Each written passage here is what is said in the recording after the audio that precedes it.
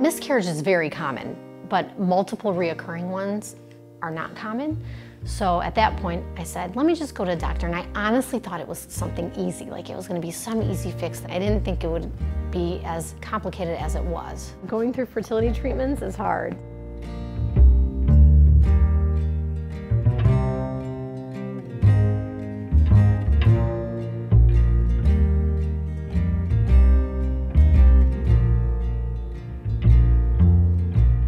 Sandy's case was really interesting.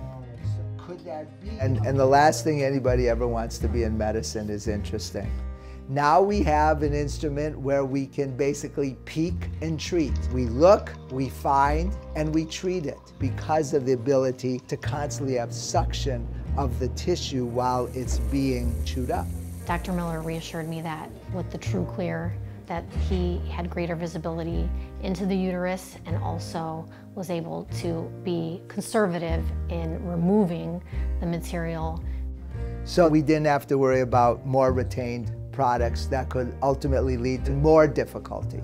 You want the uterus to be in perfect condition for when we tried the next time. Now, one of the things that I noticed at the time of the procedure that had been unrecognized was the fact that Sandy's uterus was slightly abnormally shaped. There was a little dip in the uterus. It's not fully heart-shaped, but that was also part of the reason why I wasn't getting pregnant. So doing the TruClear procedure gave him visibility to uncover that. A couple months after, we had surgery to repair that.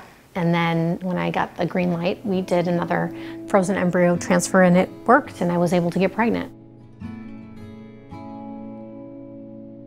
I was so superstitious. I didn't tell people for weeks, months that I was pregnant. And even like in the 9 month, I still couldn't believe I was really gonna have a baby this time.